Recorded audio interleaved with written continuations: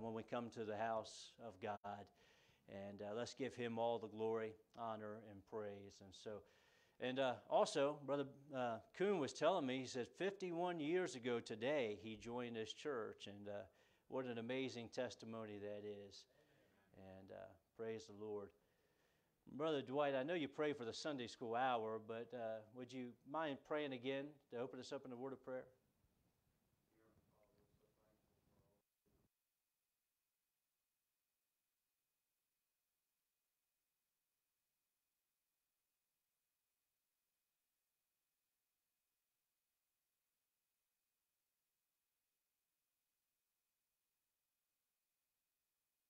Amen. All right, just a few announcements here. Of course, the Valentine's dinner is coming up, and so that's going to be February 11th. And then we have our evangelist, Chris Miller. He'll be here for the week of the 12th to the 15th, and I've been in touch with him, talking with him, and trying to prepare for the meeting. And so, again, like I said, prepare your hearts, be praying for the preacher, and also just pray about being here. I don't think you have to do much praying about that, but we ought to be here. So February 12th to the 15th. I know it says the 25th, but it's the 15th. That would be a long revival meeting right there. So next Sunday there. So February the 28th, we have the ladies' Bible study. And so all that's there in your announcements. So let us go ahead and get into our song service for this morning. You got your hymn books. We're going to turn to hymn number 237. 237, The Cleansing Wave. And I invite you to have a CD in our car, and as Hunter Conkle and Morgan Edwards, and they sing this song, and it's beautiful. There's two guys I went to Bible college with, and godly men, thankful for them and their ministries, and it just puts me in mind of that, and also the Lord as well. We're getting ready for our offertory, and just thankful for the opportunity to give unto the Lord. We give because it's the right thing to do, and because the Lord desires it. And it also helps to keep the lights on and things of that nature. And but I hope you've asked the Lord about how what the Lord wants you to give for today. And so let's pray for the offering. And I want to have Brother Tommy. Would you mind praying for the offering?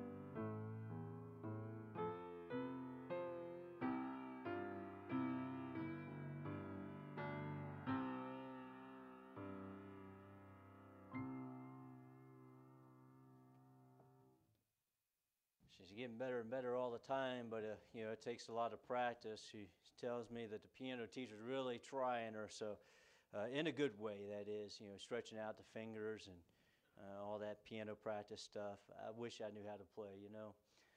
As I think about this next hymn that's coming up here, I wish I'd given him more. I tell you, there's not a harder hymn for me to sing than this one, because it's very just pours at your heart. You're like, Lord, that song, I wish I'd given him more, but I think it's a desire of all of our hearts, and may it be more than a desire, but something that we actually do. Let us give God our best. Let us give God more. He deserves it all. We present our bodies a living sacrifice unto the Lord. So let's stand to your feet, if you will. Hymn number 400, I wish I had given him more. 400.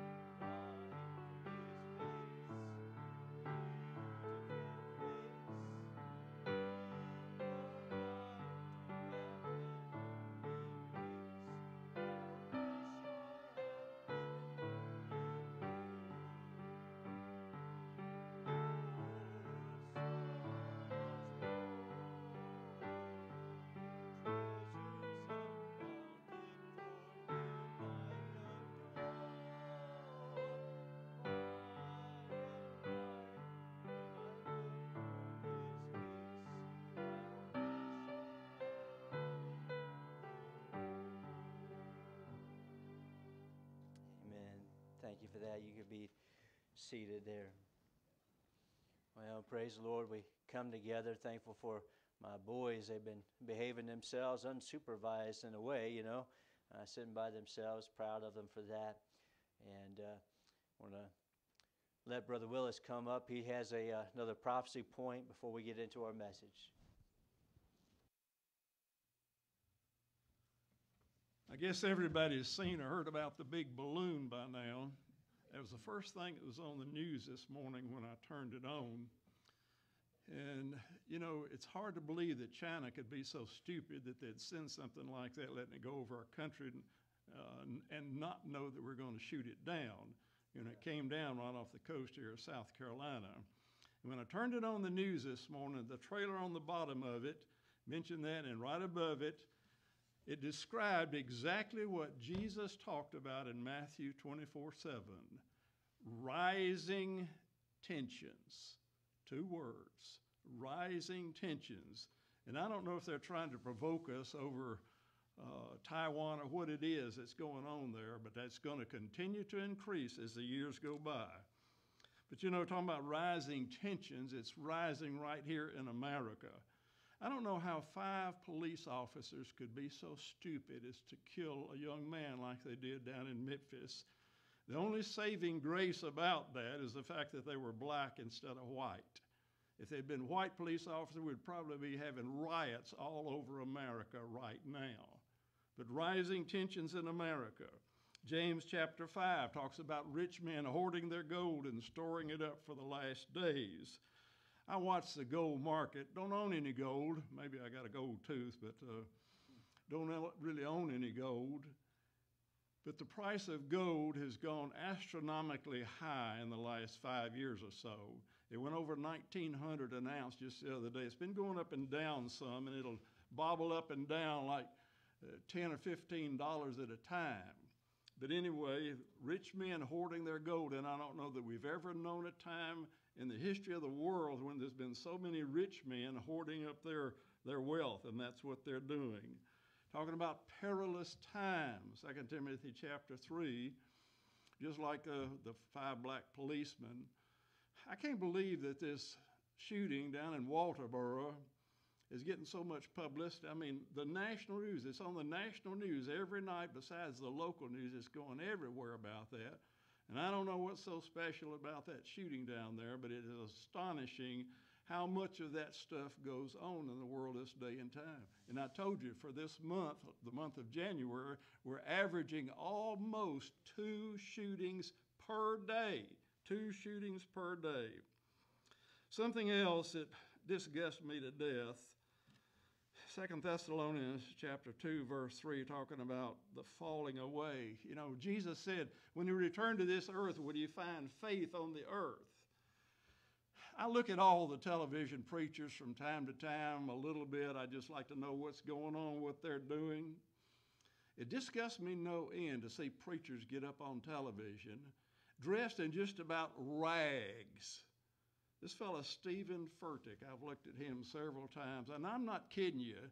He's got a big mega church, hundreds, maybe thousands. I don't know how many he's got, but it's one of the big mega churches. Honest to goodness, he had on clothes, the last time I looked at him, that I throw in a trash can. Had on blue jeans that were ripped out in the knees.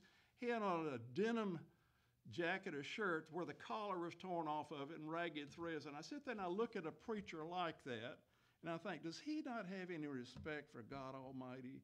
Does he think his position is less than the position of a local weatherman on television that wears a coat and tie? Joel Osteen. I'll say one thing about him. He knows how to dress, but he's nothing but pure cotton candy. He's as sweet as can be, but you couldn't grow spiritual on anything that he says. And there's another pastor, I won't give his name, that I watched him for a number of years, and he used to always wear a coat and tie every time I saw him. And then the tie went, and then the coat went. And one time I saw him on there, I was like, I can't believe it. This guy just dressed like a clown. It looked horrible the way he was dressed. These are representatives of the Lord Jesus Christ. The Bible says men will have be turned away unto fables. They'll have itching ears, wanting to hear people, that'll tell them what they want to hear. And I lay a lot of this at the feet of Rick Warren. He's the one that started all this mess, just come as you are to church any way that you want to. Well, a lot of our folks dress casual in here, and I've got nothing wrong with that. But for a preacher that's to be the representative of God Almighty, to stand up in a pulpit, to preach the Bible, and dress like some of them dress this day and time, it just disgusts me no end. That's all I'll mention today. I've got a few more. I'm telling you, so many things are happening, it's just hard to talk about all of them at one time. But keep looking up. Jesus is coming. Amen. Amen. Thank you, brother. All right. Give me 2 praises, and we'll get started into this sermon. I need 2 praises. Yes, sir. Roberto. Praise the fellowship last night. We all had fun. Amen. Yeah, that was a good time. Really enjoyed that. Give me another praise. Yes, sir, Brother Brian. I had a prayer answered last night. My oldest boy, Charlie, came home to see me. Yeah. Amen. I tried to get him to come to church here, but he says, I live in Spartansburg. I said, oh, okay. I said, that'd be quite the drive. Brother Willis, I saw your hand. Praise the Lord that my wife has got her first of 2 doctor's appointments tomorrow. Yeah, be in prayer for Miss Ann. Yeah. Amen. It's not easy to get a doctor's appointment anymore. Other than Miss Bonnie, she's the quickest I've ever seen do it. You know, had a CAT scan, the knee surgery, and all that, all within a week time. I don't know how she did that. She knows somebody. Anyway, let's get into the Word of God this morning. Take your Bibles and go over to Matthew chapter 11. Hope you appreciated Sunday school this morning, a message of comfort out of Isaiah chapter 40, verses 1 through 11 over there. There was a message on comfort. But now we're over in Matthew chapter 11. I had been thinking about those two passages indirectly, coincidentally, you know. They're messages I've heard preached both times, both by Pastor Sarah and I, both we highly respect. Not the same message, you know, but anyway, I heard them in recent time, I guess, preaching those two passages. And Pastor Norman Johnson, who's now with the Lord, and a very man that I respect highly. But this message I've entitled Unburdened. And so Matthew chapter 11, we'll look at verses 25 through 30. Matthew chapter 11, verses 25 through 30. It says in verse 25, "At the time Jesus answered and said, I thank thee, O Father, Lord of heaven and earth, because thou hast hid these things from the wise and prudent, and hast revealed them unto babes." Essentially, well, he'll tell you what that is the revelation of himself. All the way from Matthew chapter 11, verse 1, all the way down to this point in time, it was God revealing himself, Christ revealing himself through there. It says, verse 26, "Even so, Father, for so it seemeth good in thy sight. All things are delivered unto me of my Father. No man knoweth the Son, but the Father, neither knoweth any man the Father, save the Son, and he to whomsoever the Son will reveal him." And here's the favorite passage that many people turn to, and it's become a favorite to many. It says, "Come unto me, all ye that labor and are heavy laden, and I will give you rest. Take my yoke upon you, and learn of me, for I am meek and lowly in heart. You shall find rest unto your souls, for my yoke is easy, my burden is light." With that, we'll pray before we get into the Word of God this morning. Heavenly Father, Lord, I thank you for your Word. May you help us to understand, Lord, that we may apply it to our lives. I believe that there's a lot of burdens that are being carried in our day and age that we don't necessarily have to carry. Lord, I pray that you would just give us complete understanding of your Word. May you comfort our hearts. May you just help us to walk in the light of your Word and to draw near unto you, Lord. Just help us to understand what it means to, again, like I preached last week in John 15, to abide in the vine. Lord, I believe that there's so many people that are trying to do everything their own way. But Lord, what we need to do is to come unto you. Help us to come unto you today. In Jesus' name I pray. Amen. When I was, again, I mentioned a little bit of this toward the end of my Sunday school lesson. But when I first got saved, I was, there within the prison ministry there. I was singing in the choir. I was the only white guy in an all-black choir. And so you can imagine the kind of songs that we sung, a lot of them spiritual songs is what they would call them. And just has this great, profound meaning. I don't know if you ever had listened to that kind of music before, but it's very moving and stirring. It has a lot to do with back in the time, way back when. Of course, our country's come a long way, and I believe we're facing some setbacks right now. It's unfortunate. But back in the day and age where there was slavery and there was hardships and there was toil and trouble and trial, they would come up with these powerful songs that they would sing. But it wouldn't be the kind that you would imagine. It seemed like have a strong faith, a fervency, a zeal for revival, if you will. You know, we would sing songs. Some of them seemed not so revivalistic, if I could say that word. Like wade in the water. But one of these songs was, I laid my burden down. It went something like this: "Glory, glory, hallelujah, since I laid my burden down. Glory, glory, hallelujah, since I laid my burden down. It had all kinds of lines to it. I feel better, so much better. I have peace like a river. I can't believe I'm singing this to you, okay? But anyway, the whole point of it was they were carrying all kinds of burdens. And they just had this sense of relief. Why? Because they had Jesus. And they had come unto them. They had laid down their burdens. And this is exactly what God is calling us to do, to lay down our burdens at His feet. It would be similar to I actually have two copies. I have an older copy of Pilgrim's Progress and a newer, updated version of Pilgrim's Progress. Kind of changes here and there. But there in Pilgrim's Progress, I forget what chapter it is. In my book, it's page 32, the one that I like to read. Has the pictures in it, you know.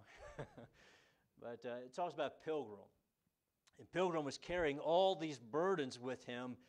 And it wasn't until he came to the cross of Calvary, the place of deliverance, where he felt like all those burdens were lifted up off of him. They were removed off of his shoulders.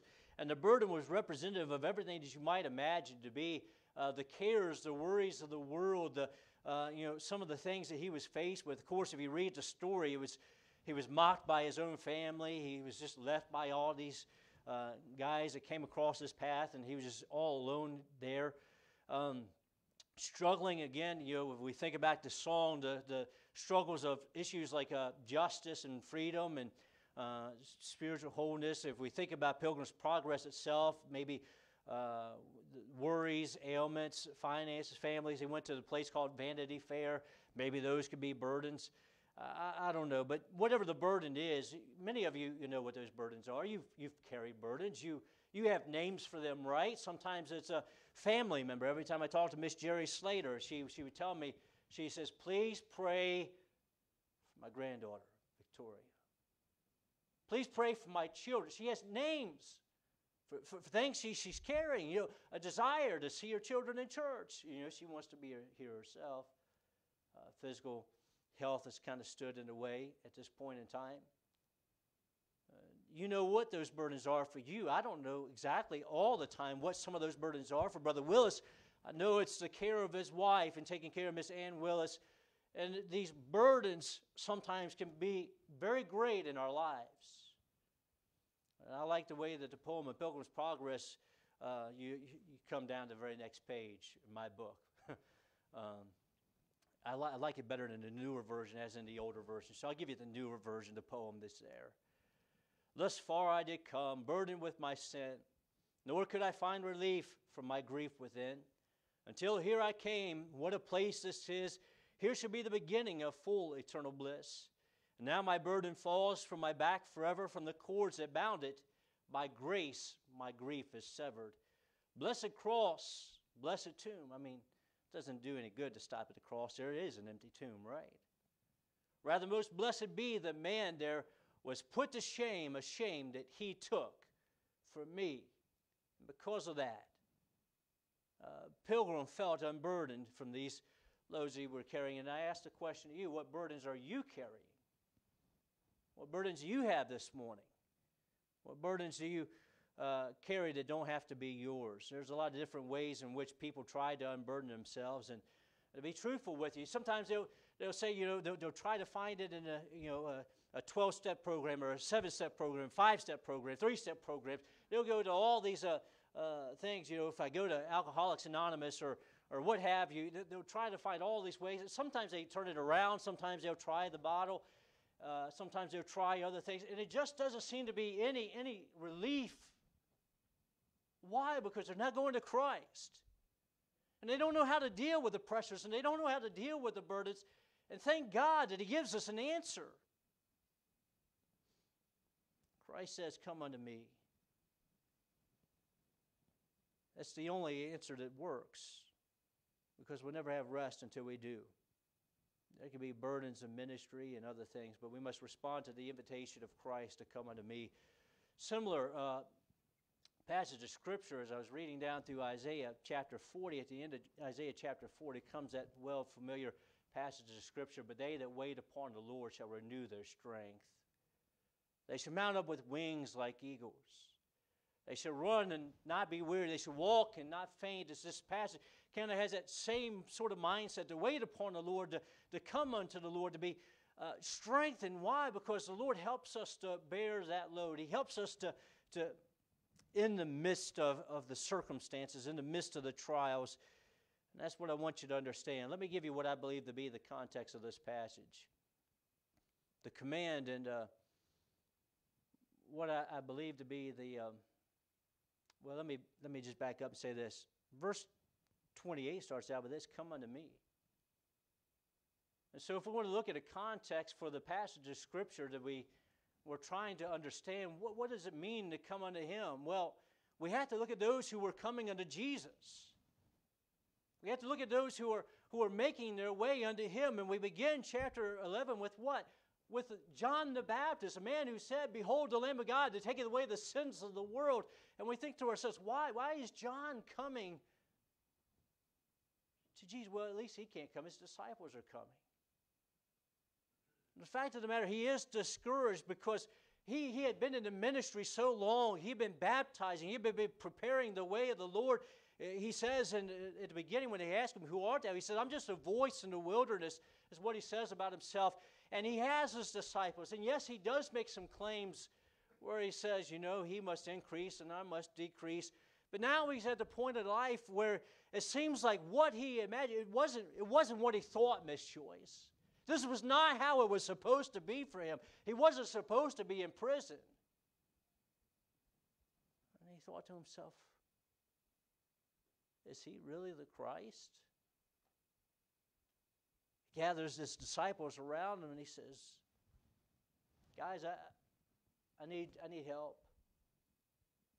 Would you please go back and ask Jesus? You ask him this and he'll understand. Just ask him the simple question, are you the Christ? Are you he which should come? And essentially what happens is John the Baptist brings all of his doubts unto the Lord. And can I tell you this? I know because of your human nature, just like me, okay? You've had your doubts, just like John the Baptist had. But John the Baptist, can I say that? John the Baptist brought all of his doubts to the one who had the answers. He said, are you he which should come? So we look at those who are coming to Christ. Number one, we look at John the Baptist. He's coming with his doubts. Then he begins Jesus as only he can. He wants to give John the Baptist proof. Proof which John could imagine. John was a man of the Scriptures. He knew the Scriptures. He knew them through and through. And so what Jesus does, he doesn't go and give them a straight answer. He doesn't go out and say, well, just tell them I'm Christ. Now, what does he do? There are people who are gathered unto him, and he begins to do all these miracles before him. Let me back up to the Scriptures here. It says in verse 4, it says, and Jesus answered and said unto them, go and show John again those things which you do hear and see. The blind receive their sight, the lame walk, the lepers are cleansed, the deaf hear, the dead are raised up, and the poor have the gospel preached unto them. Blessed is he whosoever shall not be offended in me. I once heard Paul Swanky preach to this passage. It sounds better coming out of his mouth than mine, but anyway. Essentially, there are, besides John, his disciples coming and bringing the doubts to Jesus, there are a multitude of people who are coming unto Jesus. Why? Because nobody is giving them help. You look through all the Scriptures, John chapter 4, the woman at the well, she's coming up at the noontime, a time where nobody's going to be there, and she's coming up, wasn't expecting Jesus. There she found the Messiah. John chapter 5, we see a man laid by the pool of Bethsaida, impotent, can't do anything. And when the waters are stirred, he can't seem to get down into the waters because it was in the mindset, if I get down into the waters first, I'll be healed. And He saw everybody. It seemed like everybody else was getting the miracles, but not him. Nobody was helping him, and Jesus comes by the way.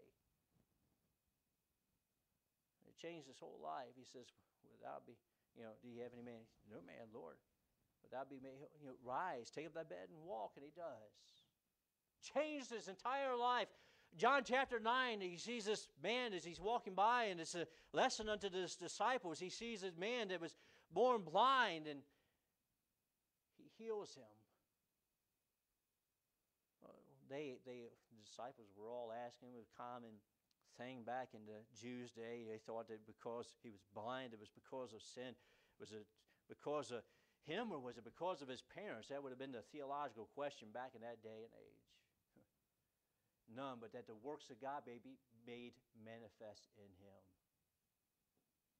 And so you see these multitudes, something that the religious leaders wouldn't do anything. I mean, they wouldn't help. They wouldn't do anything to lift a finger. I mean, they would talk about the law. Yes, they would go out and lift up the law. Oh, we're keeping the law. We'll pray for you.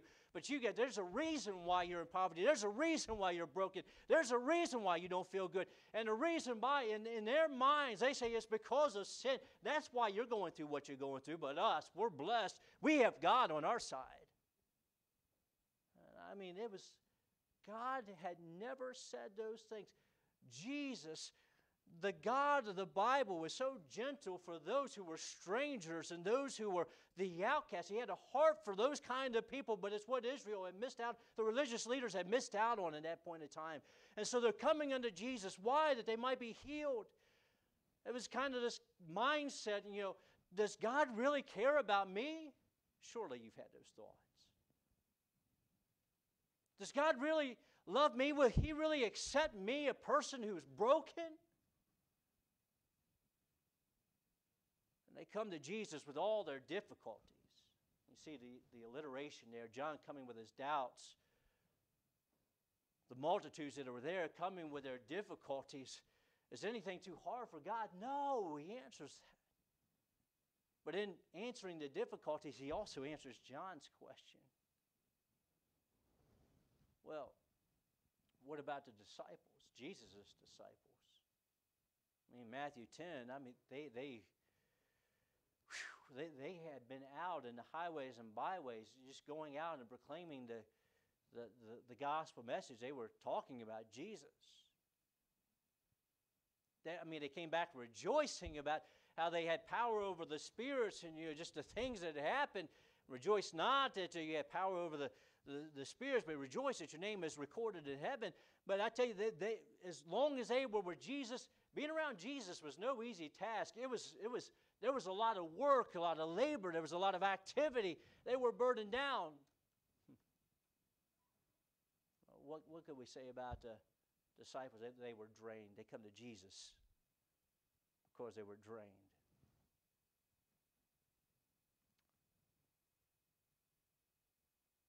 I also think that there's something else in here as well.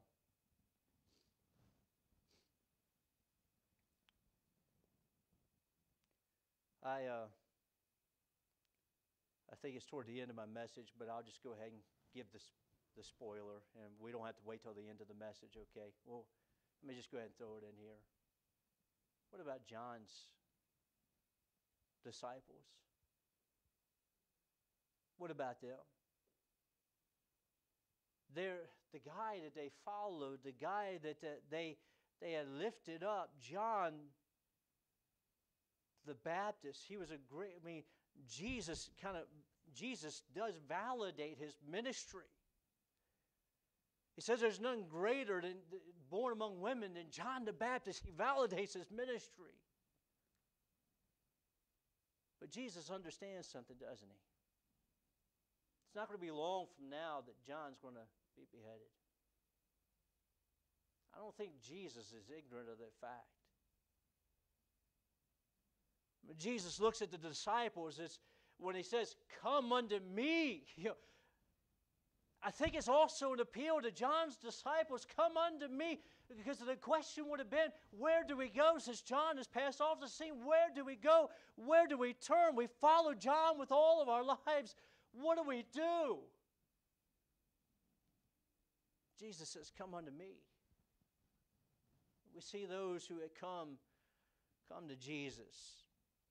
And it's this crowd who receives the revelation of God in Christ and stands in opposition to the other crowd. So we have a crowd that is coming unto Jesus, but then there's this other crowd that we find in the middle part of the Scriptures. Matthew 11, chapter 7, all the way to verse 24, talks about those and their unbelief. There was a crowd that were gathered about that day, but they only wanted to see, they only wanted to hear, but they didn't believe in Jesus, and they didn't accept Jesus. He even brings it, he says, from what would you out to say? You acted like we go out and play our music, we ought to be dancing, and you're upset because we're not dancing. And you think that if we just want to play a dirge or something like that, we ought to be mourning, but we're not mourning. You say, John the Baptist came one way. You say, well, he's just... let me read the passage of Scripture. It says, verse 17, it says, "And saying, we have piped unto you, you have not danced, we have mourned, you have not lamented. John came neither eating nor drinking, and they say, he hath a devil." What a saying. "And the Son of Man came eating and drinking, and they say, behold, a man gluttonous and winebibber, a friend of publicans and sinners, but the wisdom is justified of our children." So you're not here for the right reasons, and you're watching and you see the very proof for this yourselves. And Jesus would say over and over again, "Search the Scriptures, for in them you think you have eternal life, but they are they which testify of me." And they see the full revelation of God in Christ Jesus, and they turn their backs, they reject it. It begins to go out and pronounce these woes. It's just unfathomable in the minds of the people that are gathered around them.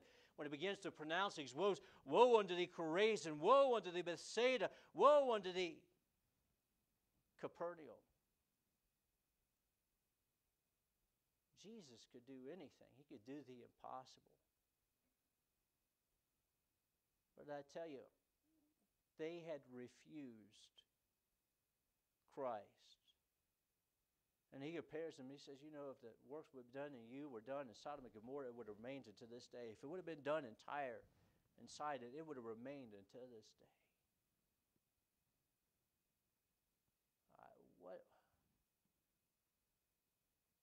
What a testimony to how we ought to respond to the revelation of God.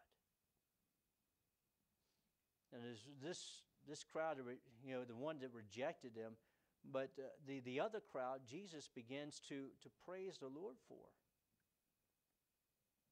The crowd that came unto him, the crowd that found relief in Jesus, in verses 25 through 27, Jesus doesn't get disappointed. He doesn't get disillusioned. He doesn't stop because things got hard. What does he do? We see a proper response. It says, "At that time Jesus answered and said, I thank thee, O Father, Lord of heaven and earth, because thou hast hid these things from the wise and prudent." Who were the wise and prudent? It's the ones that were standing by and not believing. It's revealed unto the babes, the ones that were coming. Praise the Lord that people are still getting saved. Praise the Lord that there are people still coming to Jesus. Praise the Lord that people are having their burdens unburdened off of them.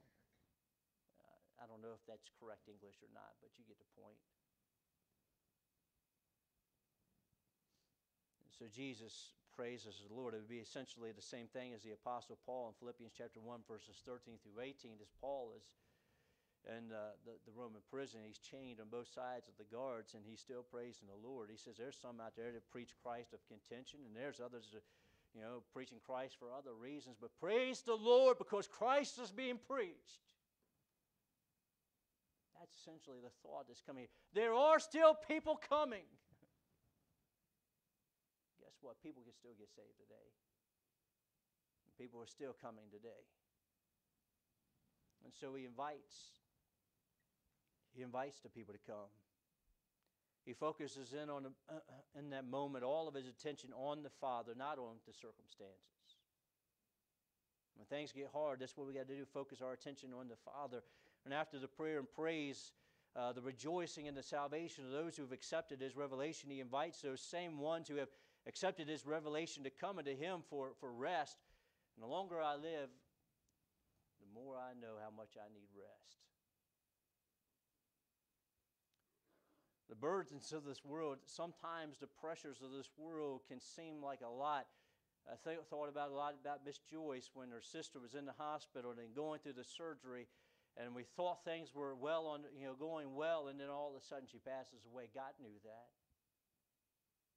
But I tell you, that's a burden to you, isn't it, Miss Joyce? Brother James back there in the diverticulitis, something he told me, confessed out of his own mouth. This will make you feel good, Miss Joyce. He said, I didn't know diverticulitis was so bad, but now that I have it, I'm not going to say anything ever again. Praying for Brian's son there, John. Got to see his new car yesterday. Nick and his mother have been praying for her. Miss Ann Willis. Burdens, rest. We need it. The difficulties and burdens of life can press in on every side, and all the while we try to put on our best faces. I heard this from the lips of Brother Cook. He says, just as a pastor, you kind of got used to the fact when you come through the door and you talk to people and they ask you how you doing, you say, "Oh, everything's fine. It's good. I'm doing all right. God's still in control. I'm blessed by the best." Is what they say. And the whole while knowing everything's not okay. You put on the smile. You look good. You put on your best outward face that you possibly can, but deep down inside, you know those hurts are still there.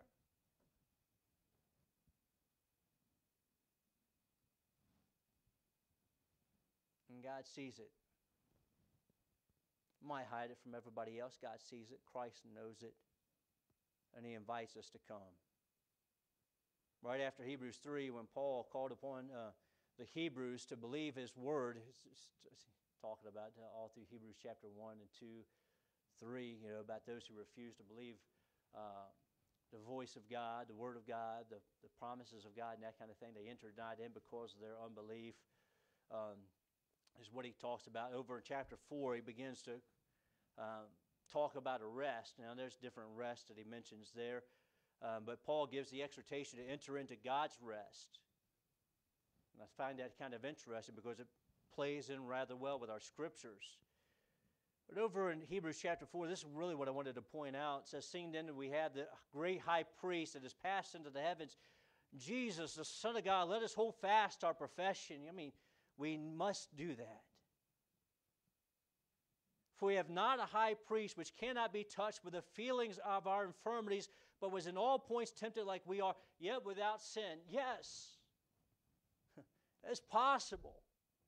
It's possible to hold on to your faith and walk with these difficulties because God can give you help. He knows the feelings of our infirmities. He knows the difficulties. He saw, even when we look at John chapter 11, when he looks at his, Mary and Martha who are weeping, and he says, "Lord, if you would have been here, my brother would not have died." And he sees the unbelief of the crowds that are all around him. He weeps because of their unbelief. He weeps because of Mary and Martha. He weeps because of his friend Lazarus.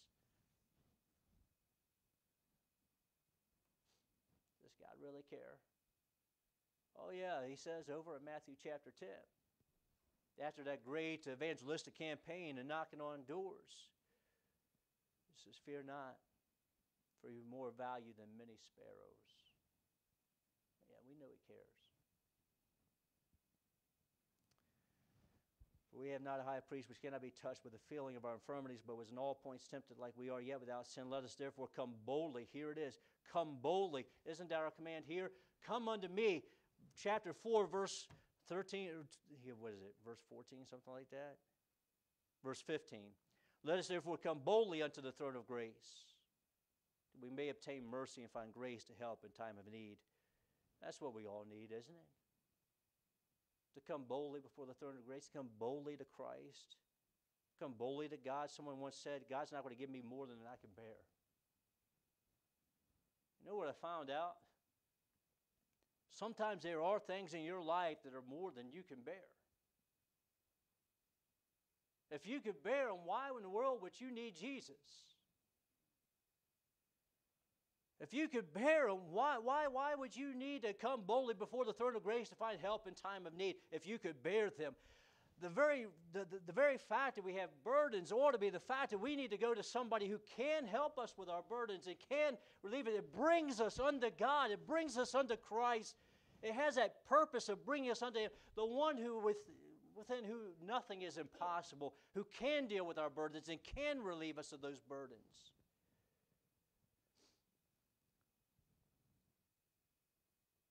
there would never be a reason to go to Jesus. It's outside of Jesus if it weren't the case. Outside of salvation, that is. However, what we find instead is a call to abide in Him, John 15, to rest in Him, Matthew 11, to commune with Him, 1 John.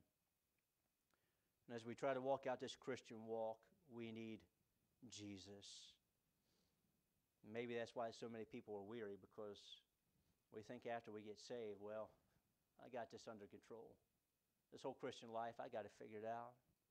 You never express it in those terms, but the more you carry your own burdens, the more that way it looks. Burdens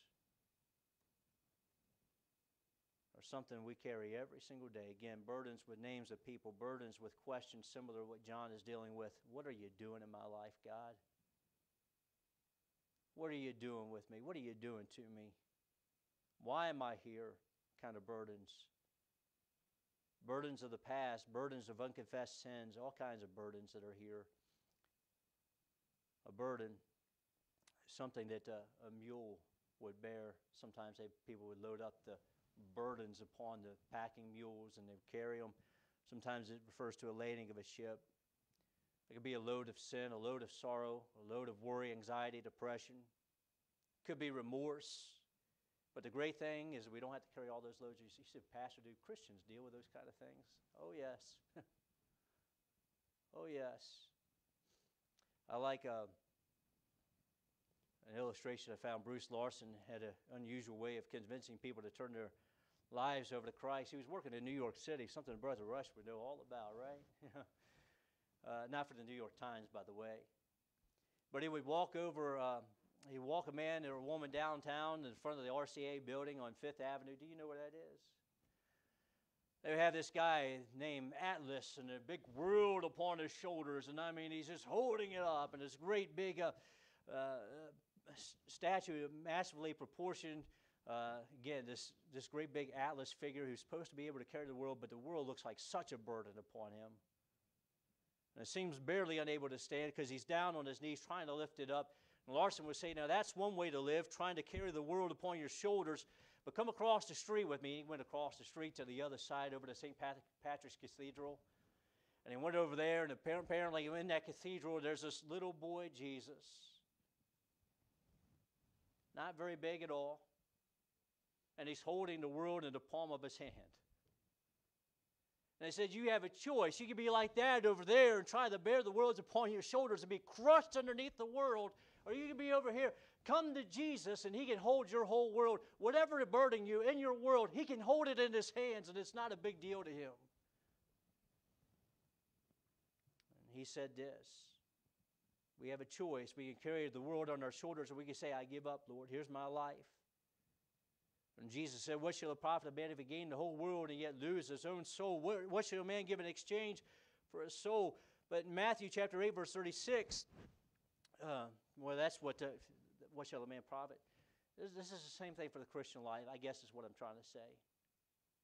We can, as a Christian, bear the whole world on our shoulders, or we can come to Jesus. We can come to Christ and say, Lord, here's my burden. Hebrews 12, let us lay aside every weight and sin which does easily beset us, and let us run with patience the race that's set before us. Here it is, looking unto Jesus. Again, Jesus is touched with the feeling of our infirmities. John the Baptist came to Jesus with doubts, and Jesus reassured him through demonstrating in real life what the Scripture said about him. John may have felt like his ministry was nothing. Jesus validates it. He tells them that there is a purpose. There was a time.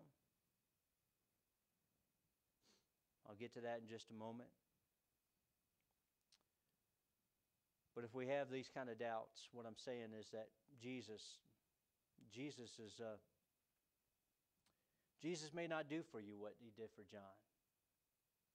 In this essence, Jesus was on this earth at that point in time. I mean, He could perform those miracles. He could go out and say, go and show John the things you see and hear. The deaf hear, the lame walk, the blind receive their sight, the poor, the gospel is preached unto them. He could say those things to them. But it was just a reaffirmation of the Scriptures. But what we can do is we can find help in the Scriptures. It is our authority. It is our help. It is our comfort. Anything that's true in our lives has got to come here from the Bible. And that's why I can say we can hold our profession fast, as we said over in Hebrews chapter 4.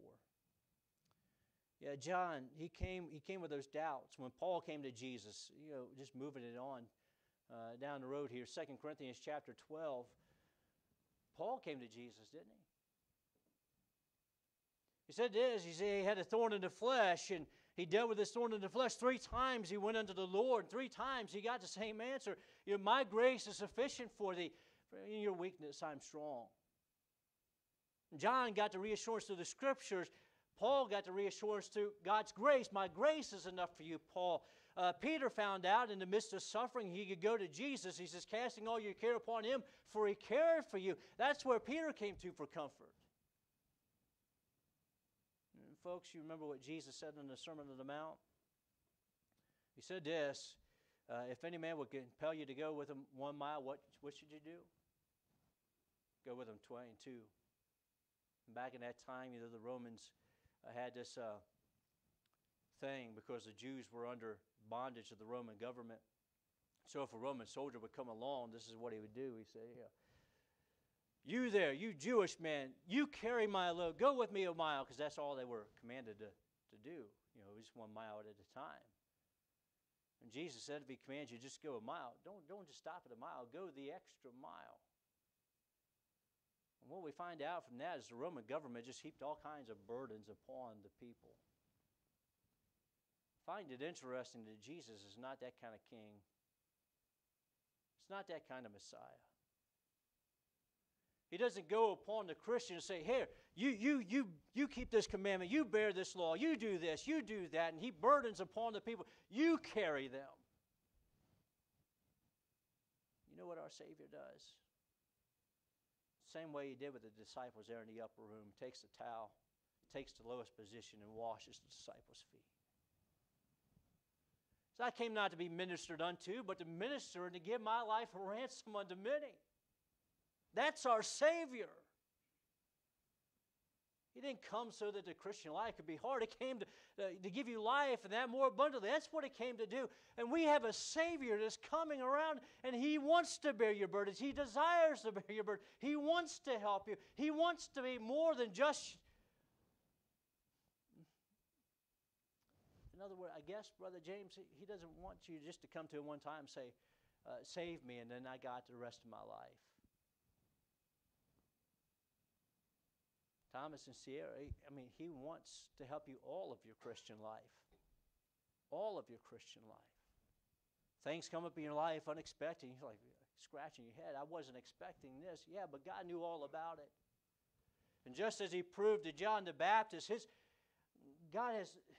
power is enough. If he has power to raise the dead, if he has power to heal the lame, if he has power to open up blinded eyes, that's enough. And we're to live in his power. I don't know if you understand that or not. We are to live in his power. We are to live in the vine. We are to live in Christ. We're to walk in Christ. And let him be all sufficient. Thank God, Nick,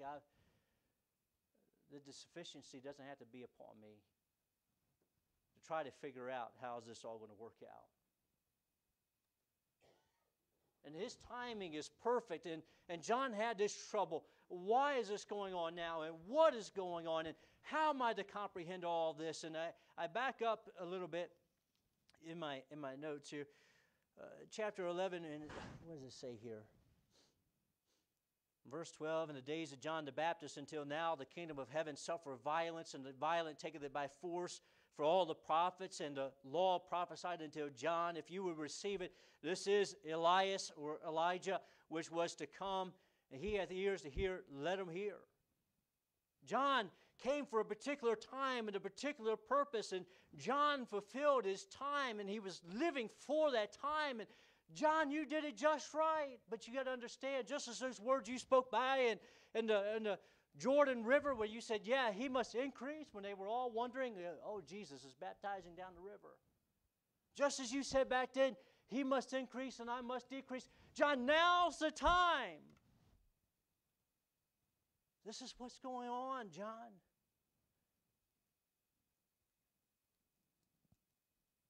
If I be lifted up, I'll draw all men unto myself. And he's drawing the disciples. He's drawing the impotent. He's drawing people unto himself.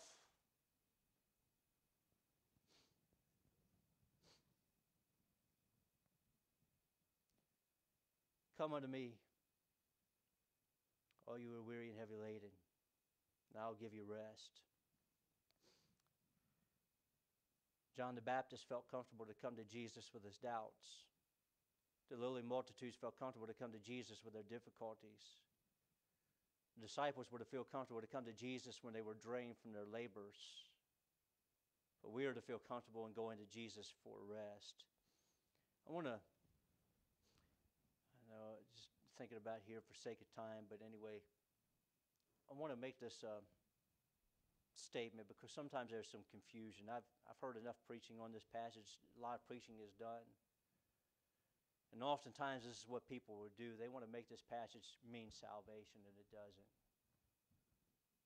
You want to know how I know that? Jesus says, come unto me. Anytime he's talking about salvation, you want to know what he says? Believe. Believe. Believe on me. It's always a belief. That's what he wants them to do. But here he says, come unto me. You want to know how I know it doesn't talk about salvation? It's because of this. He says, I will give you rest. He doesn't say eternal life. He doesn't say salvation. So he's not talking about salvation here, Brother Brian. He's talking about something beyond that. He's talking about coming unto him for his strength and his power. And because of this, we must come to Christ because of our burdens. We must come and take up his yoke that we might know rest for our weary souls. And it's this twofold thing here. Coming to him to unburden ourselves and coming to him for rest. Pastor Norman Johnston, he's now with the Lord. He related this illustration. I take it from him. It was a good illustration. He's talking about, he saw this over in Alaska. There was this plane coming down, the Bush pilot that was coming down, I guess over a bay or over a lake or something. And he was watching it descend through the air and just kind of watching what it would do as it's coming down over the waters. The nose of the plane was facing toward the wind, and it was coming down, and it got to a point where you could tell it was getting ready for the landing. I don't know if it was about 100 feet out or what it was, but all of a sudden he killed the engine of that plane. And that wind that was there began to lift it up and to let it come down lightly and gently and gracefully come down to a landing upon the waters. And it was that wind that lifted them up and sustained them during that time that brought them to that safe landing. And that's what Christ wants to do for us.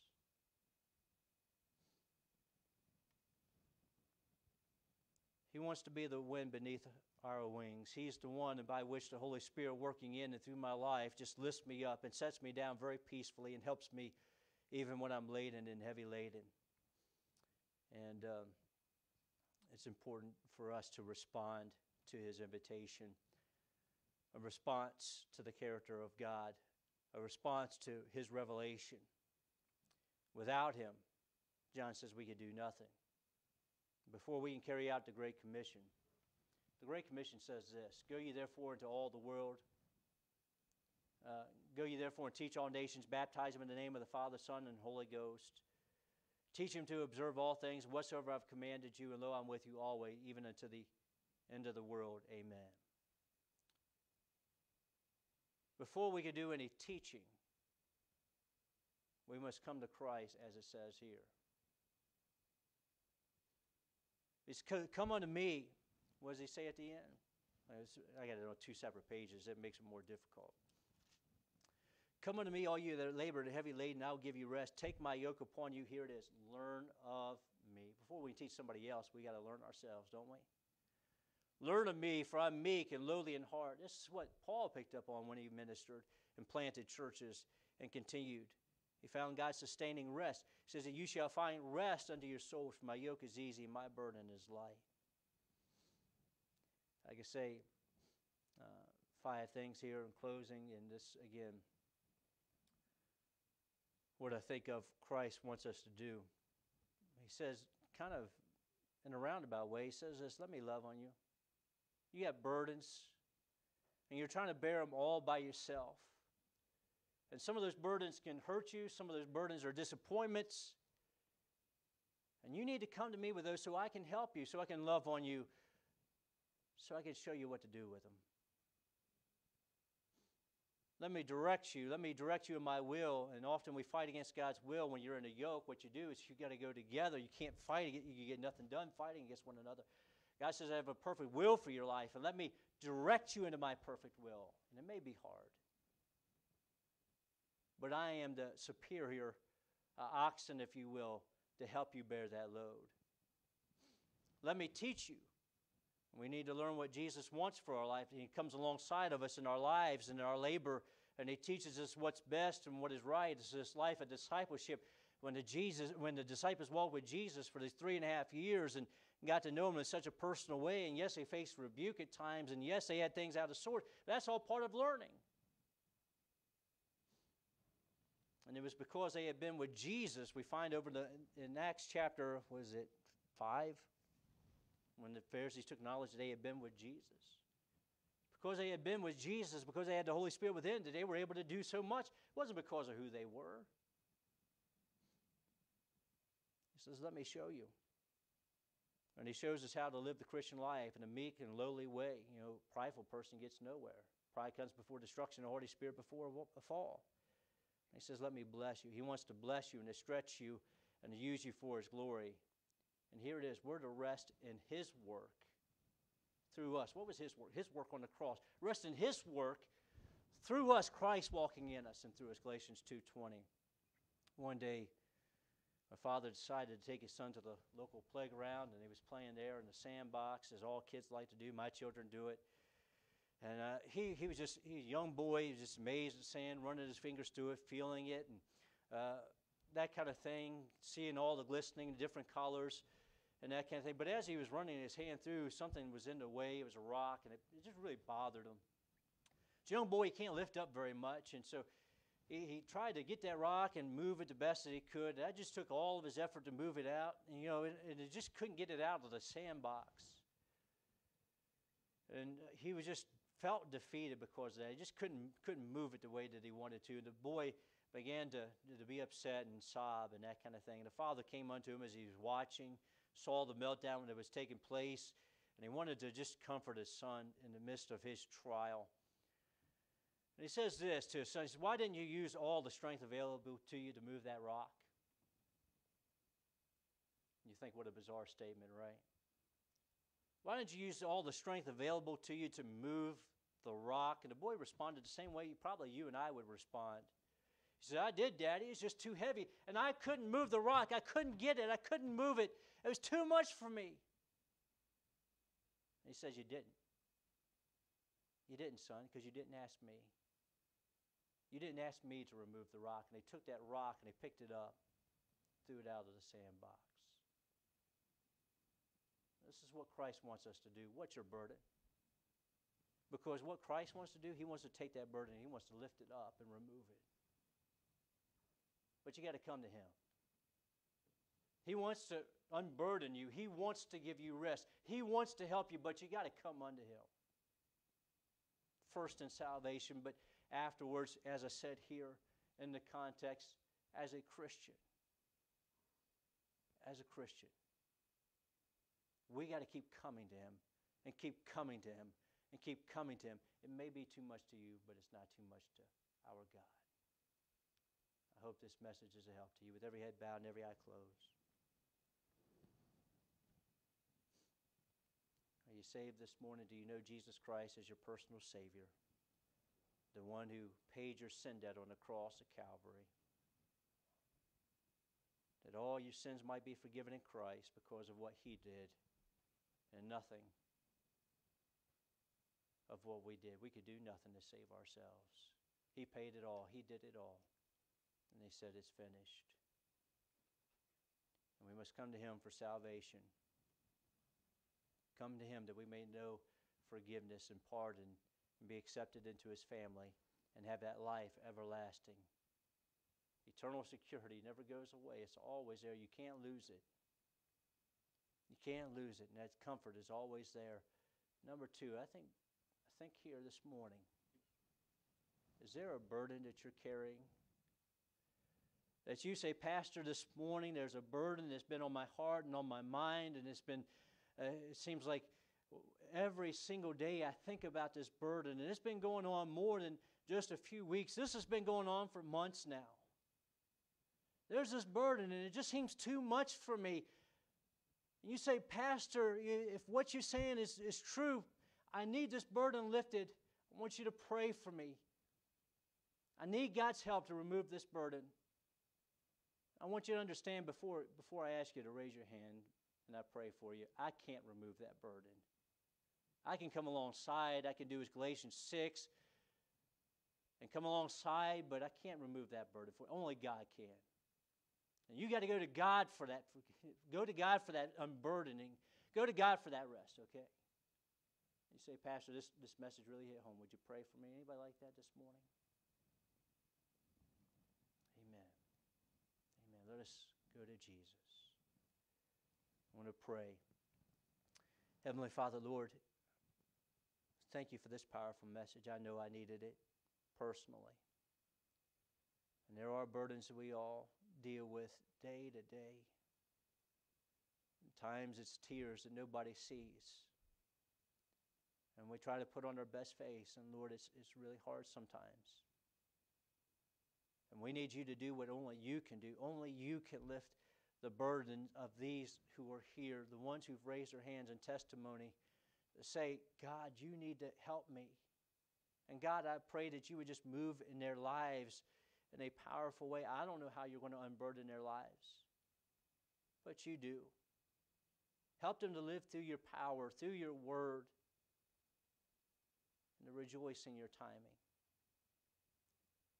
Help us to look unto the Father, to continually go before the throne of grace so we might find help. Lord, you got to do it because we can.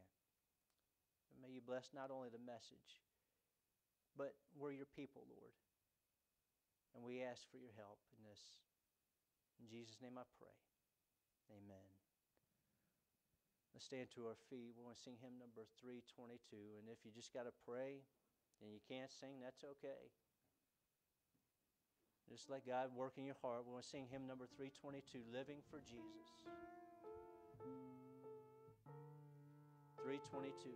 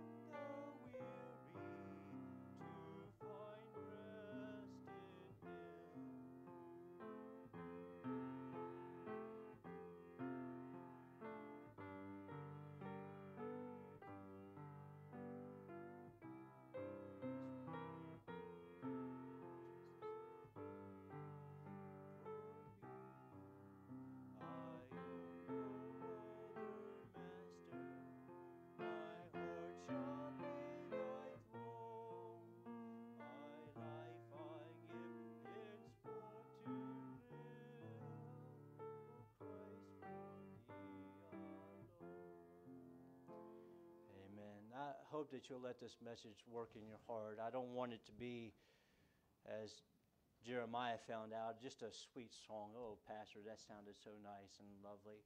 Let it work in your heart. And if you need me, you know my phone number. You can call me, text me, say, Pastor, I'm going through something, pray for me. And I will. I do pray for you. And by the way, tonight I'll be at the dentist at 5 o'clock getting this crown taken care of. Brother Kuhn will be here preaching for me. I'm grateful for him. And just his great ministry for us, and very thankful for always steps up anytime that I need him. And for different ones of you, you've been a help to me and a blessing. But anyway, all that to say this: if you need me to pray, if you need somebody to talk to, that's what I'm here for. Okay, Brother Brian, would you mind closing us out in a word of prayer?